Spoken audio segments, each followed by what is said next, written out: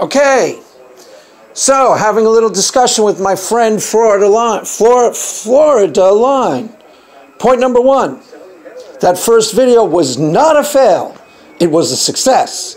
It was a triumph. It was a brilliant, concise, easily understandable, theological triumph. Okay, the atonement. I will try to do this as simply as possible. The atonement.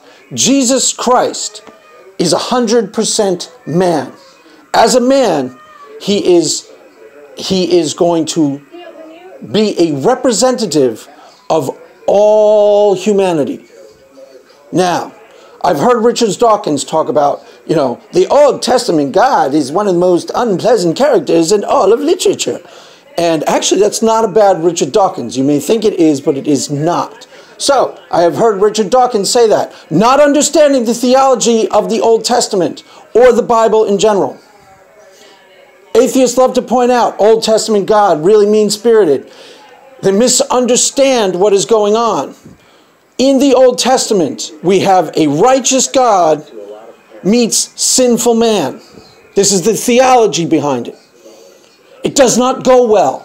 Why does it not go well? Well, half the time God is dealing out smitings on sinful man. They cannot interact because we have holy God and sinful man, and they do not get along. And most of the reason they do not get along is that God, in his righteousness, must punish iniquity wherever and whenever he finds it. People misunderstand eye for an eye, tooth for a tooth. They misunderstand what that means. They say, oh, that means evil blood god of Judea or whatever. No, it means there is no such thing as moral transgression without moral consequence. That's what it means. An eye for an eye, a tooth for a tooth. Every moral transgression that is committed in this world requires consequence, punishment, if you will. So, God has a problem. He's got to deal out smitings because people are sinful. So he's got to deal out some hard times on the people. Well, why is that a problem? Because in his mercy and his love for humanity, he doesn't really want to. He wants to let us off the hook. So he finds a solution. I, God, am really, really mad at the sin that people commit.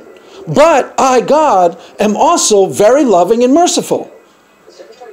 So I am perfectly righteous. I must punish sin wherever I find it, but I'm also perfectly loving and forgiving. So what's my solution? I got it.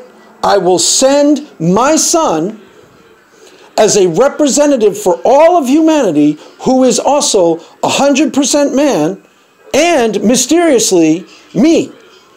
That's the part where you're getting confused. It is me, God. I, the Father, am sending me, my son, who is 100% man, to stand in for everybody else. Jesus says, if it is possible, take this cup from me. What cup? The cup of God's wrath poured out on sinful man. Jesus goes on the cross so God can pour out his wrath on him, Jesus Christ, so he can let me, Craig, and you, hopefully, go free. See, I do things that are sinful. Maybe even this morning, I did this, that, and the other thing. Maybe not, but maybe I did. God doesn't want to smite me because he realizes that I'm weak and I'm incapable of righteous action because I am a human. I am not perfect. I'm close, but I'm not there. So he devises a solution and pours out all of his righteous indignation on Jesus Christ, the Son of God, God in the flesh, but also 100% man. So you're pretending like there isn't mystery in this. There is.